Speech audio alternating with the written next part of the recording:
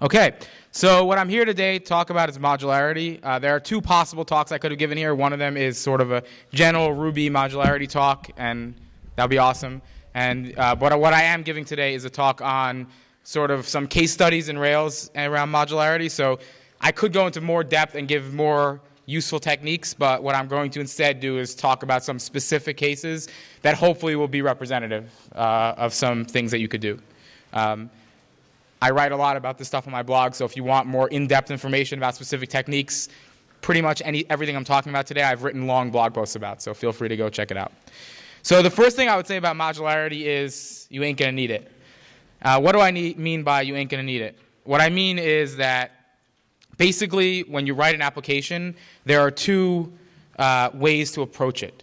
The first way to approach it is that you start with a bunch of requirements, and then you go and you build your app. And it takes like a year to build your app.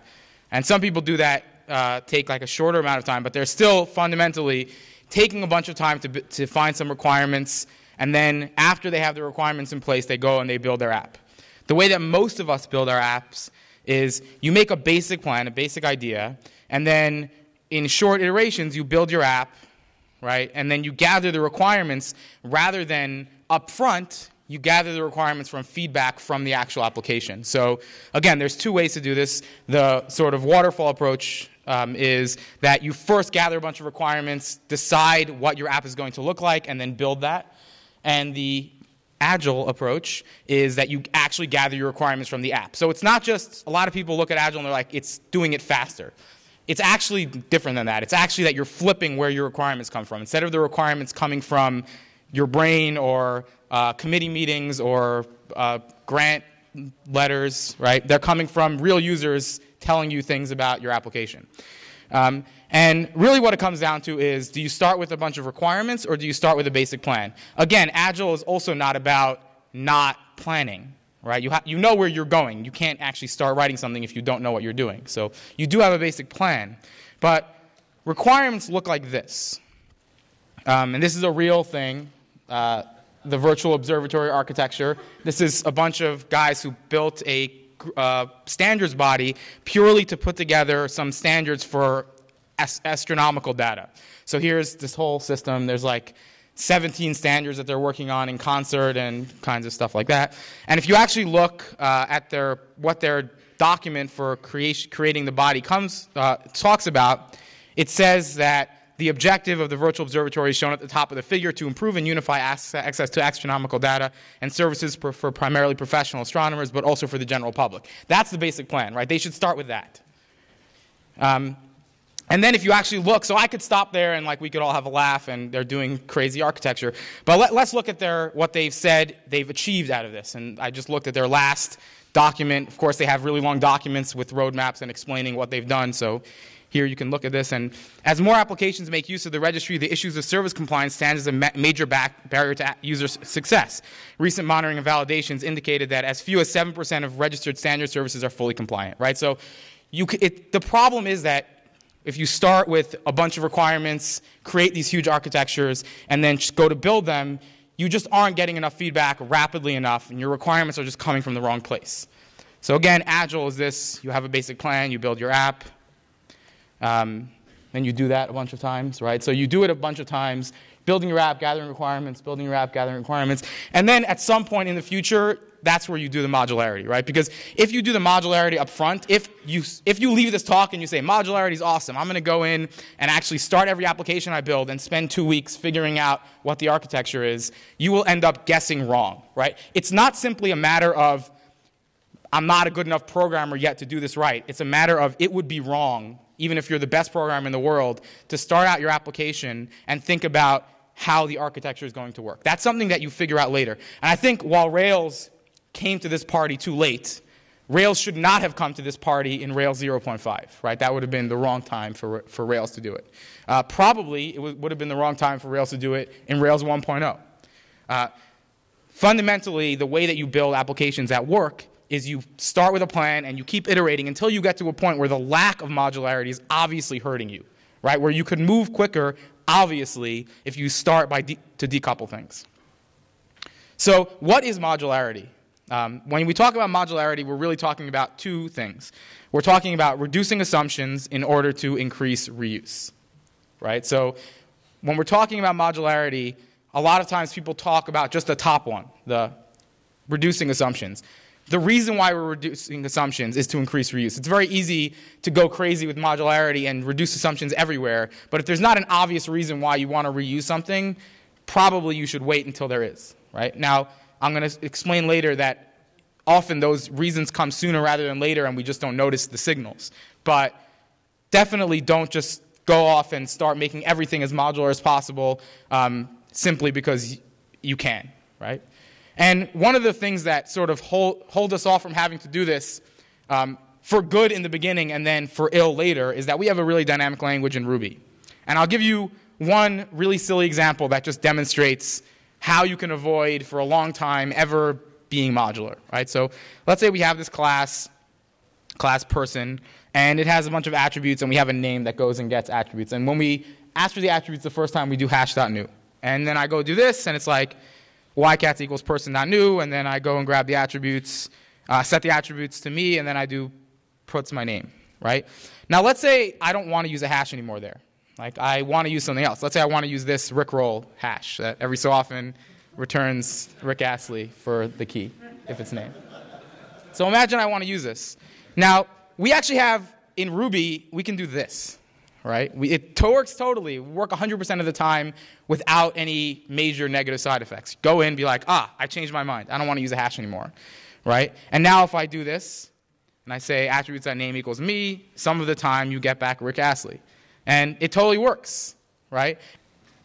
So that leads to alias method chain, which is a really working approach that works totally for specific individual cases, but is definitely not the approach that you need to take when you're building large modular systems, right? It eventually breaks down because instead of building modularity in from the beginning, what you're doing is you're monkey patching modularity in.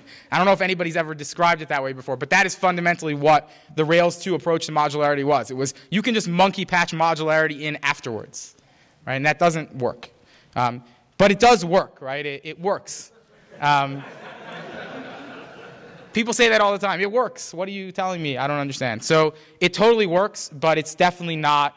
It starts to fall down in the face of reality. I think most of us probably have seen it falling down in the face of reality. So a good approach to doing this, a good approach to building an application is you have this basic plan, build that modularity. The appropriate time for the hacks like alias method chain is in the middle place, right? Before, you haven't really built your app. You're getting something into place. Don't bother trying to figure out what the perfect edifice is. Don't build castles in the sky just yet. Now feel free to do my hash, Rick Astley hash equals hash, rickroll, right? That's fine. That'll work fine. Later on, when that starts falling apart, what I'm here today to show you is sort of how you untangle that mess, how you deal with it, and what you should be looking for. So again, what this is about is reducing assumptions, specifically so that we can increase reuse. And I'll just repeat. You want to make sure that there's a reuse case that you're dealing with, right? It's modularity in a lot of other languages is this very abstract concept that you just do because it's a good idea, right? And what I'm trying to say here before I go into real code is don't do that, right? That isn't good. That doesn't result. It's not only that it's a waste of time, right? Because it is. It actually causes you to get locked into architectures that are not sustainable in reality because you don't know what you're doing yet. A good example of this is Twitter. If Twitter would have started and tried to build an architecture up front, they would not have built what they need today to build a really good message queue. They would have built something else, and then they would have been locked down into it. Now, was it fun for them to switch from hack system to what they have today? Definitely not. But it would have been less fun for them to switch from perfectly architected edifice that had nothing to do with their actual users to what they have today. So just build what you need, make your users happy, they will tell you what they need, and then you'll build the right stuff, which I'm going to talk about now. The first thing about modularity is, in Ruby there are these things called constants. Those constants are essentially globals. A constant is a global variable. Okay? In Rails 2.3 we did this, include action controller routing routes. By doing include action controller routing routes, what that essentially meant was include this global thing which has a bunch of helpers in it. If you want to change that, You have to change the global thing. So if you want to have 2 different route sets in different parts of your application, you just cannot do it. It's impossible. There's only one router. It's global. That's how it works. This went all the way through to how the URLs were generated, how URLs were recognized. It wasn't simply a matter of like, oh, there's probably an object somewhere that this thing represents. I'll just make another one of them. That was just totally impossible. And that worked fine because most applications, all 2-3 applications, have only one router, right? But what's better is to make the rule that you're doing this. You're saying include application.routes.route helpers, because now instead of, even though it's functionally exactly the same thing, from a perspective of a Rails user, there is like a global concept of the application. It has a route helpers on it. But now fundamentally, if you want to go and do something else, if you're a plugin author who's doing some crazy engines plus, right, now you can actually go and have a separate router. And I think the interesting thing about this is that we're not going to see really good benefits from stuff like this right away. Because right away, the important thing for us, from the Rails 3 team, is to actually make sure that it looks and feels almost exactly like Rails 2.3. That's the highest priority for Rails 3. So you're going to see it feel a lot like Rails 2.3. Like, I don't understand. They did a whole bunch of modularity. Where is it? And the reason why you're not going to see it is because we've purposely hid it so that it feels like the upgrade path is clean. But over time, plugin authors will be able to heavily leverage this. We've already seen the Desert plugin, which is sort of an Engines++, go from some thousands of lines of code to 50 lines of code. Just because they no longer had to hack around these global concepts. Things became more sane. And here's an example. Here's how testing worked. There was this thing inside of Rails. Because in Rails tests, we cannot rely on one global router, right? There's a bunch of them that we're using to test various things in Rails. So there's this thing called with routing, and it like pulled out the action control routing constant, and then it set it, and then in an ensure block, it went and reset the routes module back. So this is what you have to do when you have global state, right? You're forced to actually modify things globally. We could do this in tests, but of course in a thread-safe scenario, this is just totally impossible, right? So basically what we have to do, and this hides it, right? You have a with routing block, so it looks all pretty. It's just like, oh, with routing do, and then suddenly everything looks great. But in fact, what's happening is that we're having to munge globals in the background, and that does limit what you're able to do. If you zoom in a little bit, you'll see that we're having to actually do like module eval do, con set, right? And we're yielding temporary routes, and then we have a separate ensure block, like I said, that does this stuff. If you look in URL writer, which is the thing that generates routes, again, it does routing routes.generate blah. It's actually explicitly generating the routes from this global object. In Rails 3, this changes to some instance of router.url for options, right?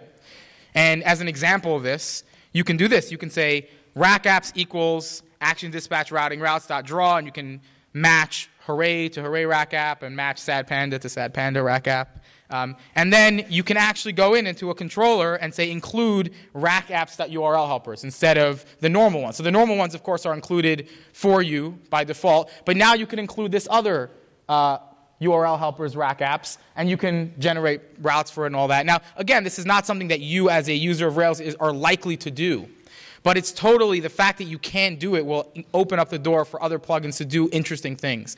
And it also means, of course, that testing becomes conceptually simpler, and the paths of the code inside of Rails become easier to understand. As you probably know from having looked in Rails, trying to track down globals is much harder than trying to track down instance variables or variables that are being passed around. You're like, what is this? Where was this set? Who set up this action controller routing routes thing in the first place? I don't know. Start like grepping around for the actual constant. Right? That is much worse than like there's a router instance that's on the controller and it generates routes. So pretty much all rack apps.url helpers does is it defines a router instance, and that router instance is the right, it defines a method called router, which is the right one, and it also defines all the named routes. So the hooray path is a method that's on a module that sits in rack apps.url helpers. So the first rule of modularity, step one, is to eliminate things that are global. And tests, in this case, are really the canary in the coal mine, because when you first build an application, you usually are happy with global state. There's just one application, things are global, that's fine. And when you start to write tests, that's where it's like, wait, I don't want a foo hash here. That hits a database, or that hits some global web service. I want my own fake thing here. And it's not so much that I want to mock it out as this code here doesn't actually care if it's a foo hash or a bar hash or a my fake hash. It just cares that it gets back some data from something, right? In Java, they call this technique dependency injection. I try not to use the term dependency injection in Ruby, to much consternation of some people, because I feel like there isn't actually a hardcore technique here. It's just don't hard code things, and instead of hard coding constants, pass things around. And that actually, if you look up if you like Google dependency injection, with a lot of words and a lot of Java code, that's what's happening, right? They're passing things around. So like constructor dependency injection means pass a class into the constructor instead of an instance of an object, right? Or setter dependency injection means set the class on a setter instead of hard coding it in. So it's a good technique, and I just feel like the word is sometimes hard to understand. And when you Google it, the code that comes up is much harder than the equivalent Ruby code. A corollary of this is, this is not always bad, but be suspicious of constant.foo, right? If you hard code constant.foo, then you can't actually replace constant with something else. But if you have variable.foo, then presumably you can actually change what is looking up the constant. So when you're trying to reduce coupling, a good thing to do is to make it so that there may be a default, right? It may be that there's an optional parameter that says class equals capital constant, or you may set it in the constructor, right, at constant equals capital constant, but provide some way of overriding that, of overriding the default and creating something in. This actually includes constant.new. When I say be suspicious of any methods on a constant, that means in constant.new. Usually that is in fact what I'm talking about, right? You want to make sure that if you want a different thing here than a hash, or a different thing here than a factor, like some AWS thing, that you can actually swap it in. And again, I'll reiterate this one more time and then try not to say it again. This is not the first thing you do in an application, right? The first thing you do in an application is hard code constant.new, right? But later on, when you start running into real problems, that's when this is a good thing to look out for. Your pattern recognition in your brain should say, I'm obviously doing this constant.new thing. That's the problem here. So bottom line is, don't hard code. Here's an example of this. In Rails 2.3, action controller base had this perform caching thing. So it was action controller base.perform caching told the entire system whether or not you could cache, whether or not you should cache. And if you go in, for instance, JavaScript include tag, that's not on action controller base, it's on some totally other object, is saying if concat or action controller base.perform caching and cache, then do something, right? And page caching test had setup. Action controller base.perform caching equals true. Action controller base.perform caching equals false. And this, again, is a perfectly good assumption that you can make. There is a state of your application. Either you want caching or you don't want caching, right? But what if you actually want to turn off caching for a particular request? Like, I don't know why you would want to do that, but maybe you do, right? The fundamental thing here is that there's an assumption, which is that caching is global. Why would you want to do it? I don't know. Right? I'm not actually sure why, in fact, you would want to turn off caching per request. But certainly it could happen, and this totally forecloses that possibility. So Rails is preventing you from doing it without going in and munging globals, which makes your application not thread safe, and is also scary. But the thread safe thing is like the practical reason why you can't do it. What we've done in Rails 3 is essentially just made it a class attribute. Rails 3 class attributes can be manipulated on an instance level, so they get inherited throughout the process. So action controller base has a perform caching, then every one of your controllers has a perform caching, so you can override it on like articles controller.perform caching equals false, and then every instance has its own instance of perform caching as well. And then inside of JavaScript include tag, instead of looking at the controller class, we say, hey, controller instance, do you have perform caching on? And then that allows the nice default of action controller base.perform caching equals false to work, because that'll propagate all the way down. But if you want to change it on an instance level, that works. So this is really just saying, don't store things in global places, right? You can have a global setter for convenience, but don't actually use that global setter throughout your application. Instead, provide a mechanism for, make that go into the instance, and then provide a mechanism, if necessary, to modify it. I think what's really cool about this scenario is that it demonstrates that actually going in and ripping out global state doesn't always need to be really hard, right? Here, we basically maintained exactly the same API that you had in Rails 2.3, although it is deprecated for other reasons involving the hope that we have of being able to have multiple apps in one process at some point in the future. But we didn't have to break the API to gain the benefit of being able to modify the perform caching setting on a per controller basis, right? That still works. And a lot of this is due to just Ruby being awesome, like Ruby being very flexible. So now in your index, you can say self.perform caching equals false, and everything works. And in our test, we can change it to controller.perform caching equals true and not have to worry about teardown, right? Because every instance is getting its own controller anyway, and so all we're doing is we're changing on the instance. Is this useful? I don't actually know. But what I know is that at this point in Rails lifecycle, which is many iterations down that 2-week cycle, we should stop making assumptions about what people are actually trying to use Rails for, right? And that's, again, the appropriate time for you to talk about it. The second big deal is objects. First thing, stop worrying about allocations. A lot of people are like, I don't want to use an object here. It's going to result in allocations. Okay? Here's something that you do a lot. That's an allocation. That's an allocation. Stop caring about it. Okay? Having an object that's foo as opposed to making a hash is not expensive. It might be expensive in a tight loop, so don't be careful about tight loops. Profile your tight loops. Right? But don't say, I'm not going to use an object here. It seems expensive. Object allocation in Ruby is essentially free compared to everything else you're doing, even other cheap things. Okay? So don't worry about it. Stop worrying about it. The second thing is that objects themselves present good opportunities to memoize. When you have procedural code, it becomes very hard to actually cache things because you have this huge method, and where exactly do you cache it? You have to store it in locals and make sure the locals are having the right state. Objects actually provide very good opportunities to memoize, and I'm going to give a case study here, which is like most of the rest of my talk. So in Rails 2.3, when you say render something, so I'm going to teach you how the rendering stack works if you don't know it yet.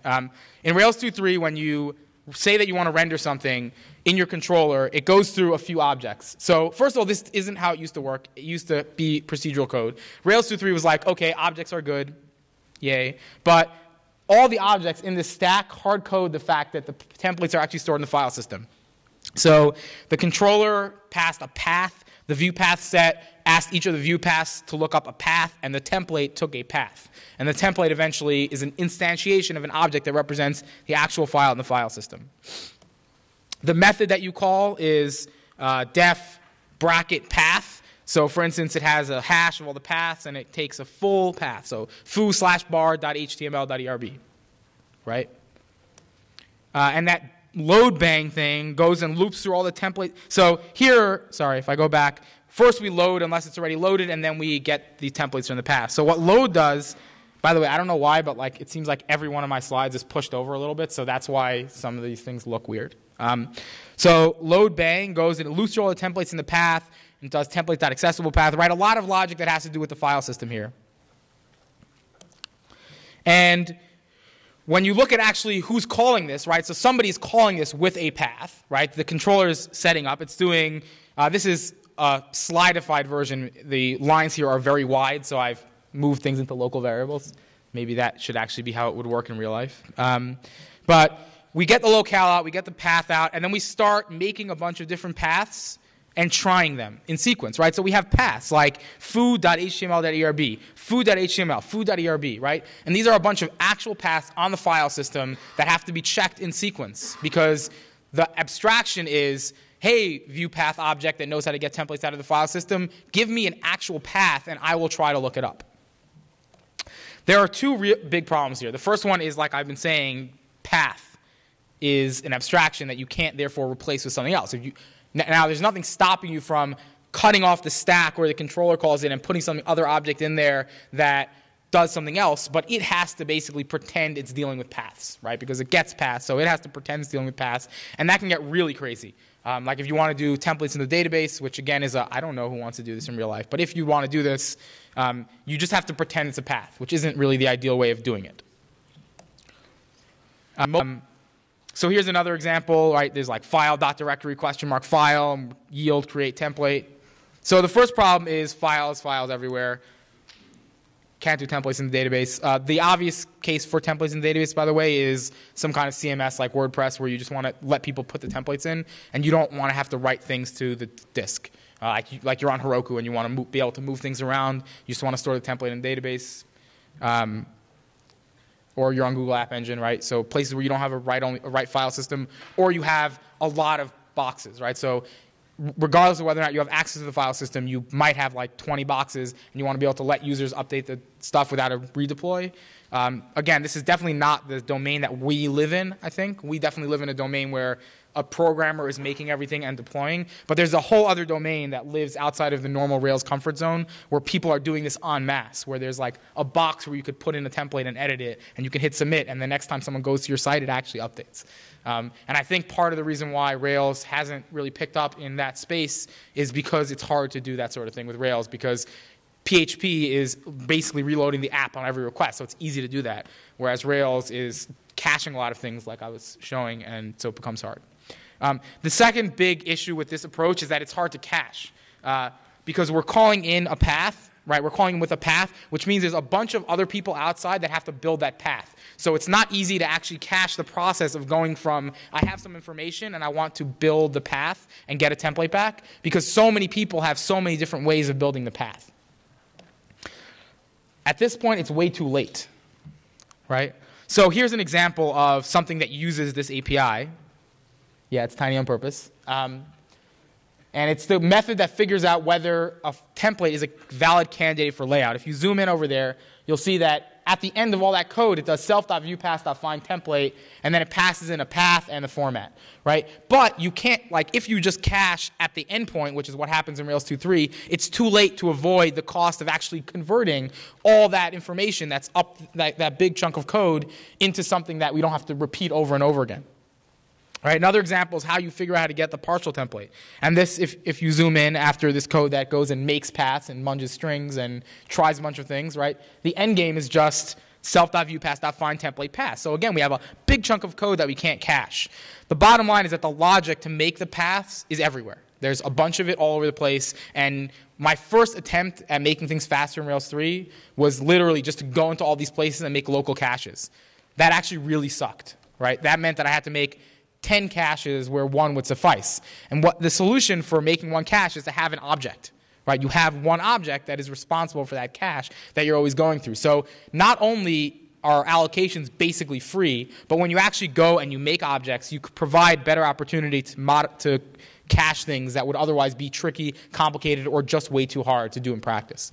So what we have in Rails 3 is this different stack.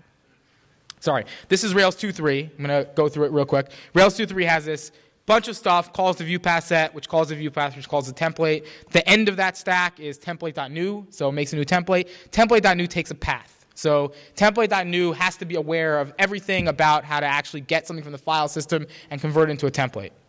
The next step up the stack is viewPath takes a path. Again, it takes a path. So there's no opportunity here to like abstract it into something else.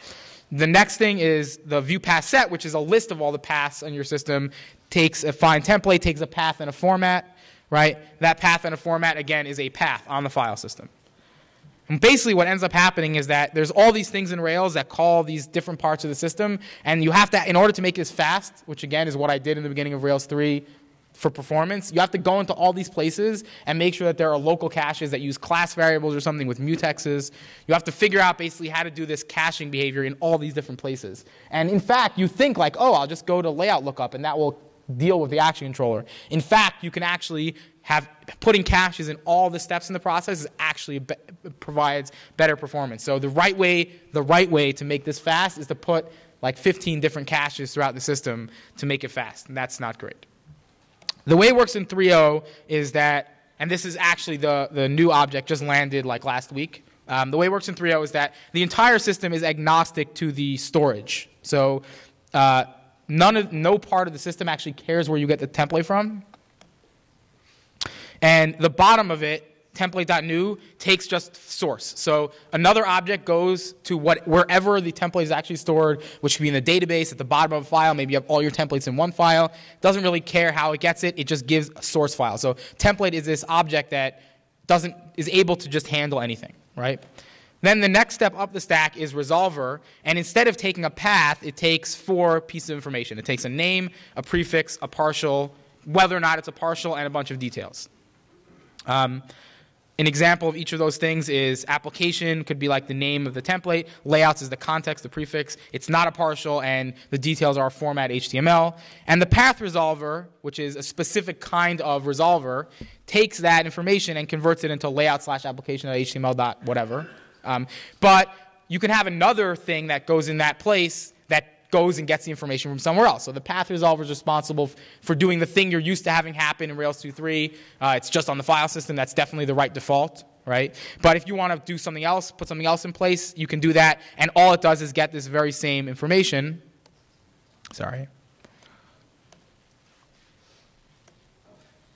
So it just gets this exact same information, and it can do whatever it wants. So a SQL template, for instance, could store all these 4 things in separate columns in the database and not have to like do some path munging to make it work.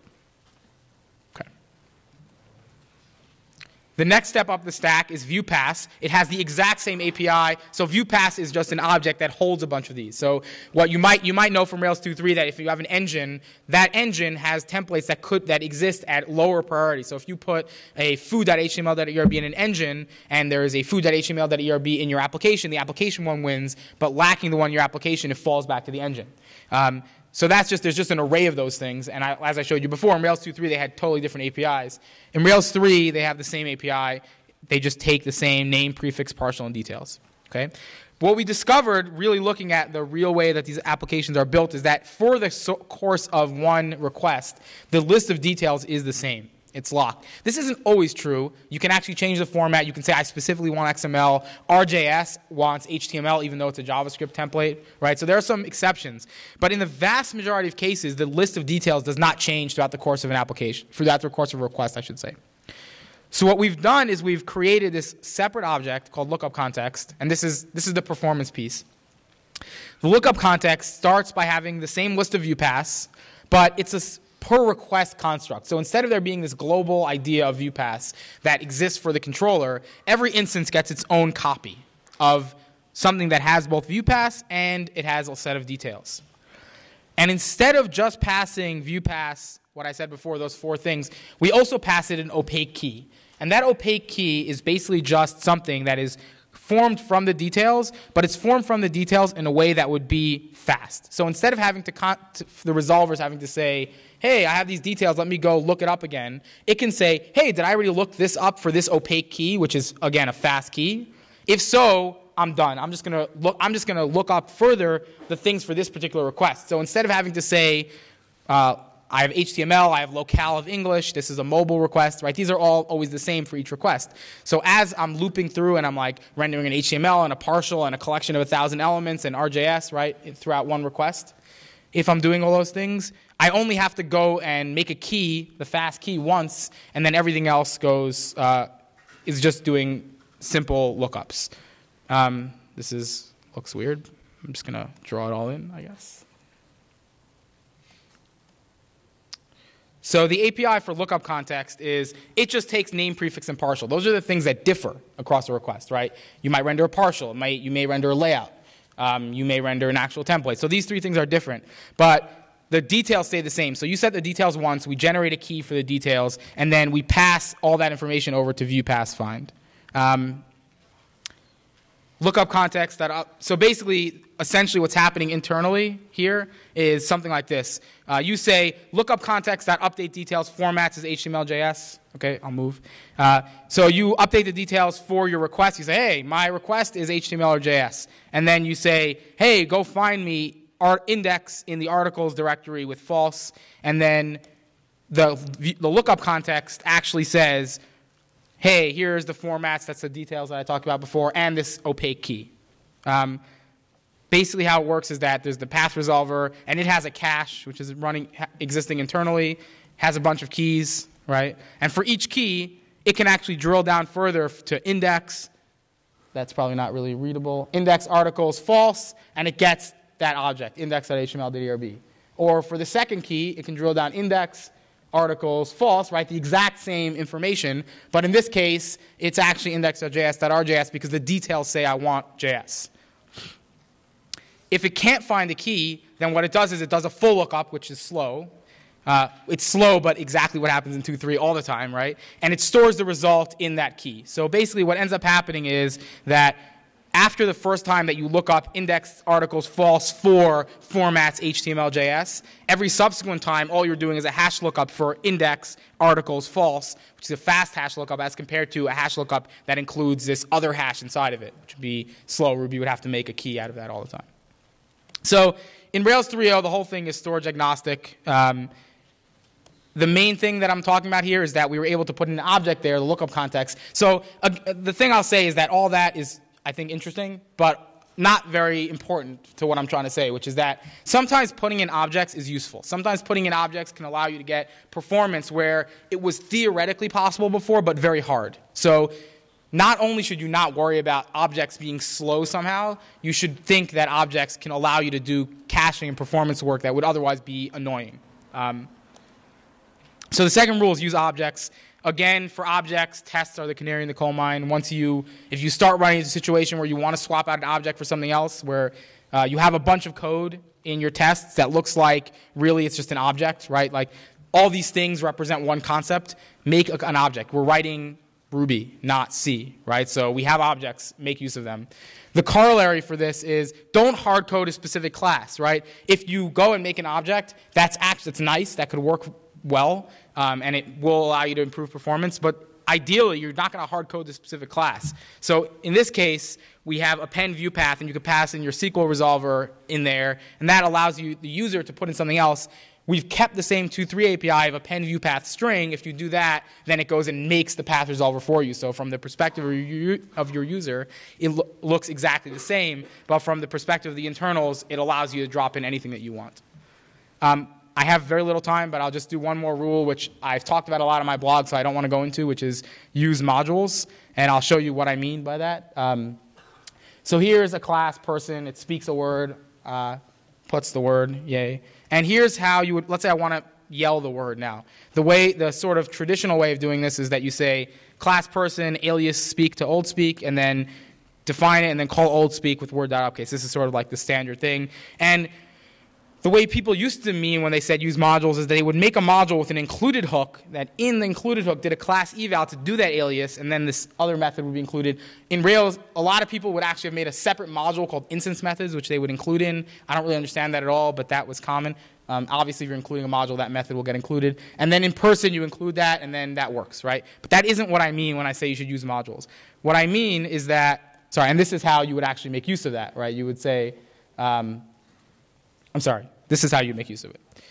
What I mean when I say use modules is don't put implementation that you intend for people to be able to override in the body of the class.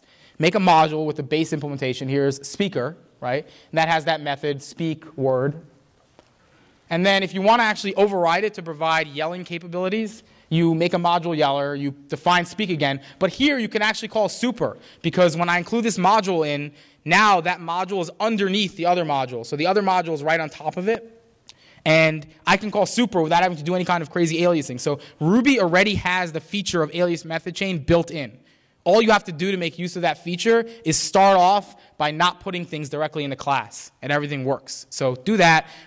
Again, this is not the first thing that you should do, because the first thing you should do is make it work. But once you start noticing that you're overriding classes a lot, literally all you have to do is take the body of the class, put it in a module, and include that module in, or even say include module.new do. Put the thing there, that would work.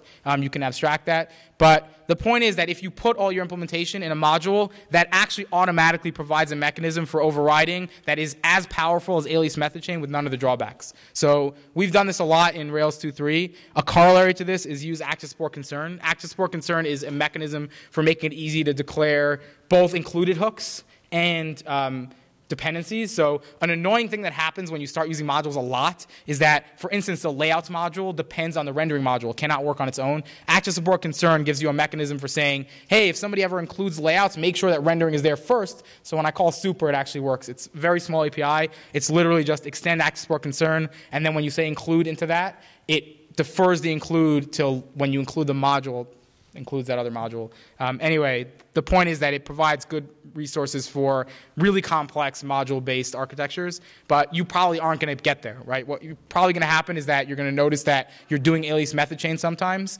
and you're going to want to do modules instead. One last thing about modules is it's pretty clear to me that this technique is not well known, because everything in kernel is a module, and Ruby gems, when it overrides require, it does alias method chain, it does alias require without dependencies, and then it defines and then it calls the old one, when all it really has to do is make a new module called Ruby gems require, include that, and because kernel's already a module, they can just call super to that. So I think if you don't know this technique yet, definitely look at it more, like try to understand how Ruby's inheritance system works. And the main thing that it does for you is it reduces the brittleness of alias method chains. So you get the benefits of being able to isolate code into their own little buckets without the drawback of like, oh, there's code running that's doing weird things. Now I have two things doing the same. I don't know what's going on, right? Modules are actually designed for this. Thank you. I have a slide for questions, but I don't think I have any time. So that's all. Thank you very much.